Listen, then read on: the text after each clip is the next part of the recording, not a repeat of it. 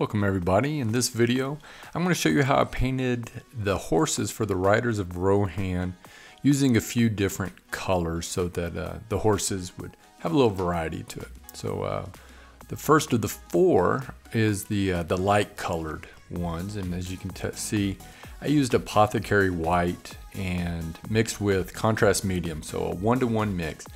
Also, as far as priming goes, as you can see me just kind of painting, applying this paint on there.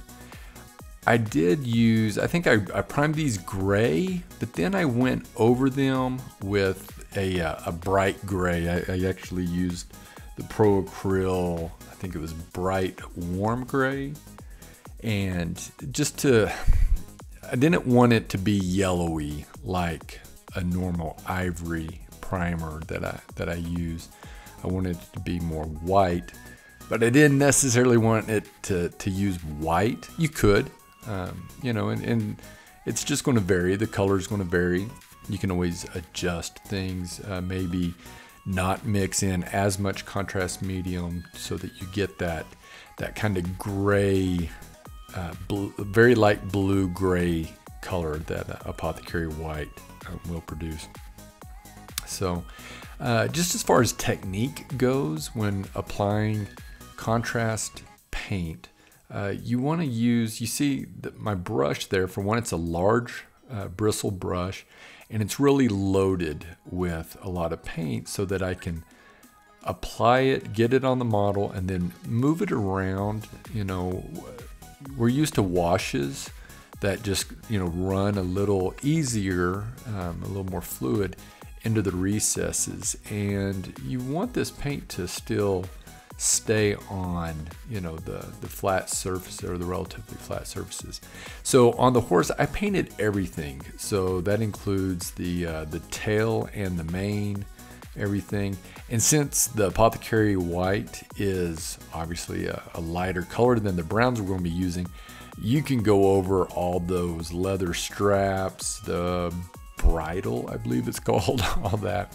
So you do not have to be as careful as you'll see. I have to, you know, you need to be using the darker browns here.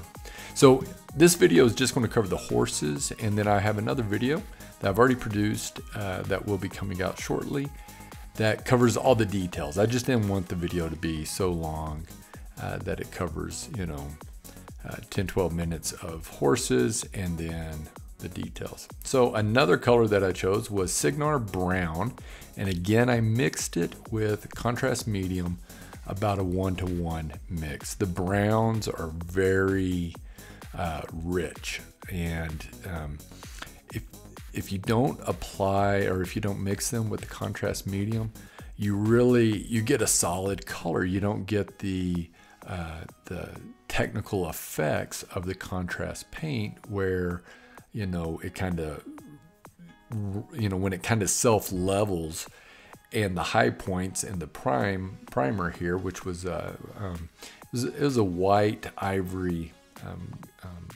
primer that I use here.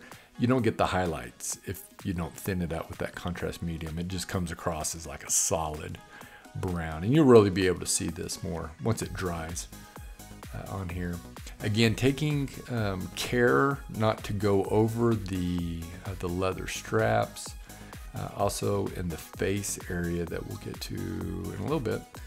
You know, I do go down to a smaller size brush just so that I can be more careful.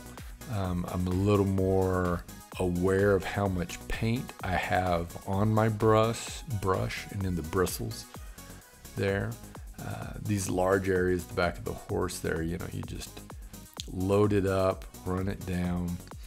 When you're painting with contrast paints, I try to stress this every chance I can because it makes the tool of contrast paint work better, be more beneficial. But just the way you move the paint around, you know, you could have contrast paint on your paintbrush. It can be wet, and if you just move it around, it's going to be like a really, you know, thin, junky layer of paint, of opaque paint, instead of getting those effects. So you can see here, I'm taking care to go around the bridle.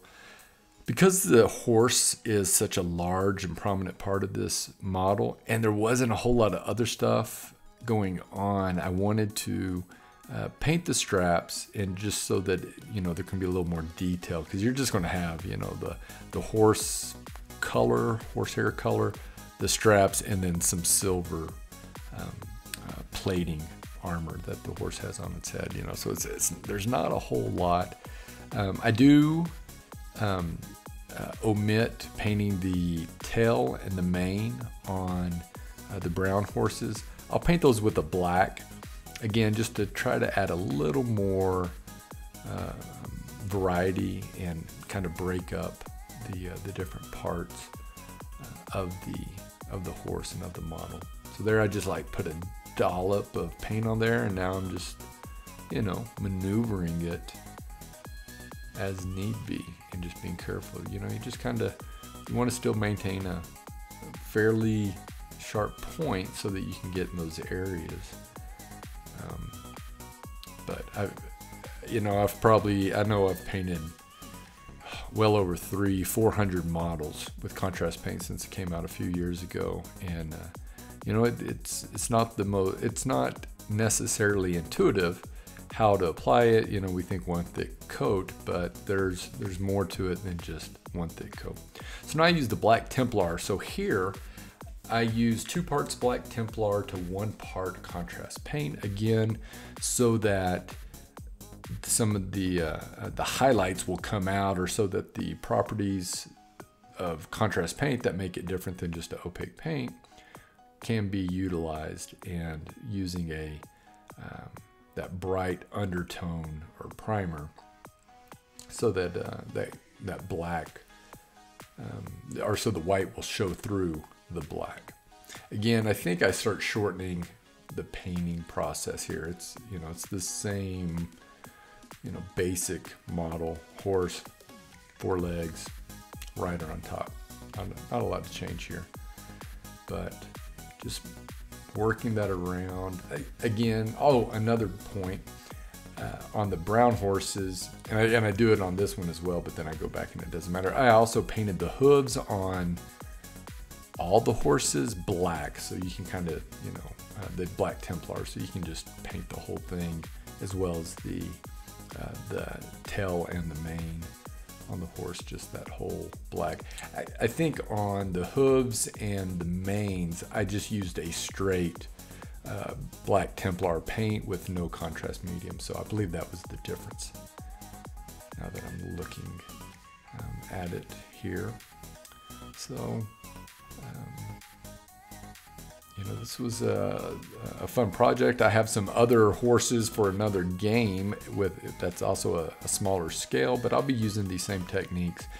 And with so many games, there's cavalry units, so knowing how to paint some horses is a pretty useful skill to have as far as wargaming and modeling goes. I'm going to finish up here with the black stallion. And with the darker colors, you know, you just have to, you know, as with all painting, be careful around the other details. But if you do kind of splotch it up, just go back with some white primer, just brush it on, or some whatever you use for your undercoating. Just do that, you know, and just move on and paint around it.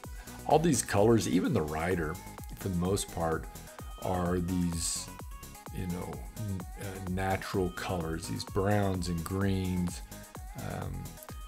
and you know, you just pick whatever favorite color of brown you have, and you know, you can paint that, you know, as you like. You know, if you like your leathers to be more black than brown, you know, you mix in some black, or mix in a little brown with a black, and go from there. So our last example here, one of my favorite paints, is Wildwood brown. It's a brown It's kind of like a, I don't know, a chestnutty kind of brown. So 2 parts wildwood to 1 part contrast medium. And this is the, this is the Bowman. So this is the model that I actually use in my other video as to show how I painted the other details for the horse and the rider as well.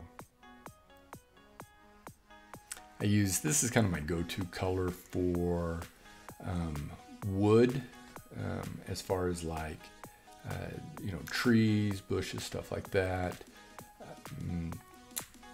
staffs, weapons, wood-handled weapons and such. So yeah, it's again one of my favorite contrast paints. Hey, in the comments, drop your favorite contrast color that you use the most.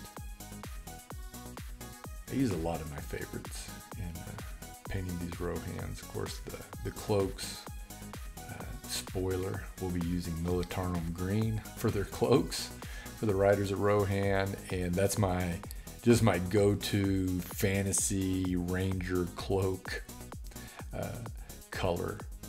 So I use quite a bit of that. So yeah, just you know, again, being aware of how much paint you have on your brush. You know, what's the brush going to do once you touch your model? You know, it's going to kind of, you know, push out or splay out and deposit that paint. So you kind of just, you know, on these tight areas, you kind of lead it up, you know, to that area, press down on the brush and let it flood into an area, and then move it around, you know. And the contrast paint does not stay wet as long as a wash does, but you can go back and touch it up within, you know, 5 or 10 seconds, because once it starts drying, it you know, it just does that. It dries and it kind of gets scabby. So then if you start trying to brush again, you get a look that you're probably not going for. So here we go. We got the finished model. We'll be looking at that quite a bit in after we finish. So here's again that picture of all the models after painted them. I hope this video was helpful. If you would, like and subscribe. If you have any questions, drop them in the comments or contact me through social media. And enjoy painting your Riders of Rohan.